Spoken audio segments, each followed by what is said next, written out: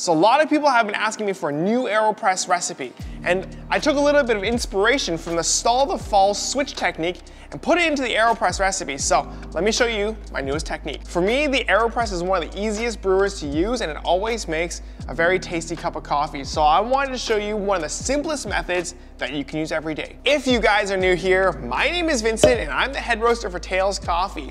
And if you love experimental and educational videos, make sure to hit the subscribe button and hit that bell notification so you can get the latest updates on my newest techniques. So for today's recipe, we're actually gonna have the AeroPress in the inverted method. And if you guys don't know what that is, it's where you have the plunger on the bottom and then you add the brewing device kind of on top. And so it sits like this. And then what we're gonna do first is we're gonna add water first into the AeroPress. And this is what was inspired from the stall the fall technique on the switch. Now, adding water first allows us to put the grinds in after, which results for me in a much gentler coffee. It's because we don't actually have the agitation from the action of pouring. And instead, what we're gonna be doing is we're gonna be stirring. And we have talked about this before, but when we stir, we just look to stir to make sure all the grinds have kind of sat down, and that's how we know it is fully saturated. And when that happens, we flip it over and we just press. Pretty easy, right? Let me show you guys how it works. But before we get into the demo, everybody wants to know what the recipe is, and it's gonna be 20 grams of beans to 200 grams of water. We're going to be using boiling water in the inverted AeroPress, and then it's gonna be a medium fine, or as if you guys wanted to know, it's about 400 microns of a grind size, and we just add that in and we press. So as you guys can see, I've got myself the AeroPress in the inverted method. We've got the 20 grams of beans. What we're gonna first start with is we're gonna add the hot water into here. I've got my scale here so I can see. We have now hit 200 grams of water. And so what we do now is we add the beans in. So the only issue that I can find with this method is, as you guys can see, it could get a little bit messy. Sometimes this happens to me. And when we do that, we just leave it. It's not a huge deal. Let me go grab my chopstick, I forgot. So when we stir, we don't need to really time ourselves. What we need to do instead is we need to stir and just make sure all the grinds have kind of sat down. Now I like to do this away from my scale to get more stability.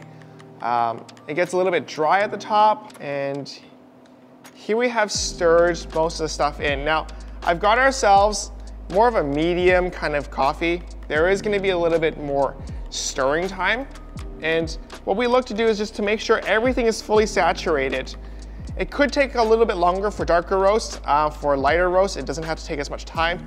And how we check is we just kind of stop, and then you're gonna see if anything like the larger chunks or the heavier chunks start to float up, keep stirring, not a problem at all. You could use a paddle, you could use a spoon. Those tend to have a little bit more agitation. You tend to extract those a little bit quicker. And right now it's done. So what you want to do is you just want to add the filter in, and then we turn it upside down. You can even do it slowly, like it's fine. Just be careful. And then we press. Now we're done. Let's just pour it and taste it. So let's give it a quick taste while I talk about the method itself. From the AeroPress, because it's the AeroPress, you're naturally gonna have a little bit more oils than in something like a pour over. That's because we're able to press more of the grinds out. One of the benefits of having the AeroPress is definitely the texture. And that's why we wanted to focus on such a tight ratio. The 1:10 ratio really highlights this heavier texture. And so with the oils, we're gonna taste much more strength in the coffee. Now, as you guys can see, with this technique, it could be a little bit messy. It's also because my copper cup has a lot more static to it, so the clumps like to stay in there. What you can do is you can just kind of spoon it out slowly, and it works just fine, or use a different thing. I use plastic ones all the time, and it just works well. Now, as for the taste, yeah, like I said, it's a much stronger cup of coffee than when I normally have it as a pour over. You can already see the oils just floating around. It is a bit thicker, but it is still amazing. It's super tasty and super easy to make. The only reason why I don't make larger cups is because the AeroPress doesn't really fit as much liquids in it. What you can do instead is you can add a bypass. So that's if I were to add some hot water to it right now. So that would be a bypass, and you can kind of dilute or make it less strong by adding the water directly into your coffees. And that's how you bring up more sweetness in your cup of coffee. So by no means is this the tastiest AeroPress recipe out there, but I did want to focus on the simplicity of it. Normally in traditional kind of AeroPress recipes, we're gonna talk about how we press a little bit differently, or it's like you just pour it in.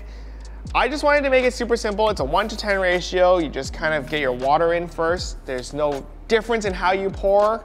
There's no difference in types of beans, no timing, nothing. We're only looking to make sure we have stirred all the floating grinds down, and then we press. You can press it however you want, faster, slower, it doesn't matter. You're just gonna get a very simple and tasty cup of coffee. Let me know in the comments what you guys think about this brewing technique. Is it simple enough? What do you think of the flavors? Does it create something that you enjoy? Because for me, I personally really enjoy it. It suits my palate very well. It has a nice gentleness and it has a nice kind of like compact flavors. If you guys wanted to dilute it a little bit, you could add a little bit of water. That's the bypass, just like that. Just add a little bit of water to taste. But yeah, enjoy your brewing. Happy brewing, guys, and I'll catch you guys in the next one. Bye.